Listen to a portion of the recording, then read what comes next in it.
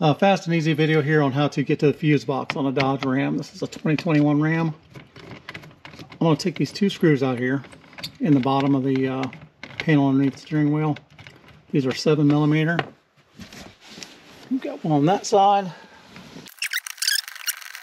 Once you get the two screws out of there, there are 6 or 7 tabs in here. There are 3 tabs on this side. I believe 3 tabs on this side, and there's one right here in the middle. What you want to do is grab here at the top and pull towards you gently, but evenly. You'll get that to pop loose. Grab the other side. Same thing, gently and evenly. This panel folds down. There's your fuse panel back in there. Now why Dodge decided to put it back there, don't know.